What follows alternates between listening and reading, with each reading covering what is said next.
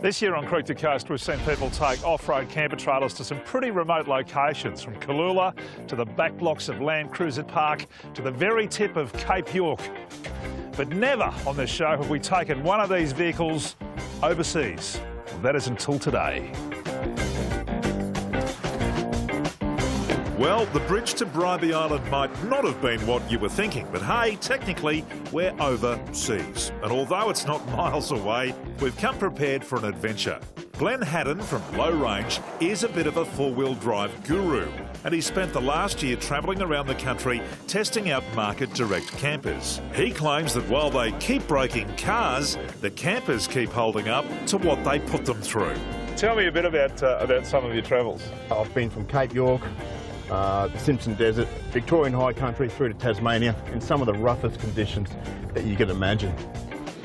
MDC are the largest camper trailer manufacturer in Australia, but it's their new serious off-road caravan that's proving to be a winner. We're towing the XT-10, the first off-road caravan ever to make it through the notorious Billy Goat Bluff track in the Victorian High Country.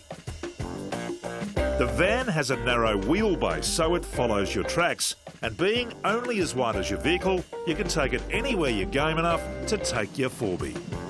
Well, yeah, you can imagine taking through those rough tracks, pulling up to a campsite at night. You open the doors and there's your double bed all made. You've got LED lighting, you've got barbecues, you've got a fridge, you've got a shower. There's no better way to travel. There's not much more that you want, is there? No. Maybe just the next day's adventure in your mind. The next day's adventure, absolutely, after a good night's rest. And a cold beer in your hand. And 2 cold beers. We're headed to the Poverty Creek campground to meet up with a legend in the four-wheel driving community, John Ruthie Ruth. Yeah, excellent, you made it. We did. Oh, you didn't bring Dean with Oh, here he is, the legend. you. Mate, it's good to see you. You may recognise him and his truck Milo from his four-wheel drive DVDs that are sold at BCF. Welcome to Low Range. It's all about touring Australia and touring the world. He's been on many off-road adventures around Australia with an MDC in tow and is a big fan of the XT-10s. Ruthie's recently returned from a family holiday to the Cape, where he put this one through its rigours. I gave it a hammering though, Dean. I really did. Oh, yeah. You can't help it. Tracks are as corrugated as they ever get. And we were flying too. I had my Hot Rod 76 and we gave it everything.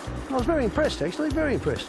I think the big thing comes back down to the suspension again, because it's got coils and shock absorbers that actually work, that are rated to the weight of the thing.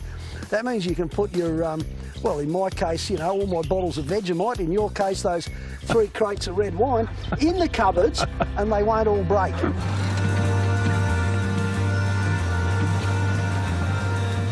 So is it all about research and development when you go on the road these days, or are you genuinely enjoying your travels?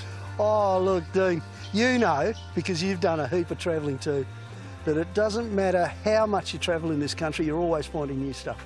And for me, that's just the sheer joy of it, you know. I love my country, I love feeling this country. And, you know, something like this means you can go out and feel it in comfort. If you'd like to take a leaf out of Ruthie's book, then head to the MDC website and visit your nearest showroom. Whether it's the 2 or 4 berth XT-10, the guys will kit out the caravan to suit your needs. They'll even throw in $1,800 worth of solar panels for free if you mention that you saw them on Creek to Coast. Don't forget to keep an eye out for Glenn and Ruthie's adventures with Low Range on DVD at your nearest BCF.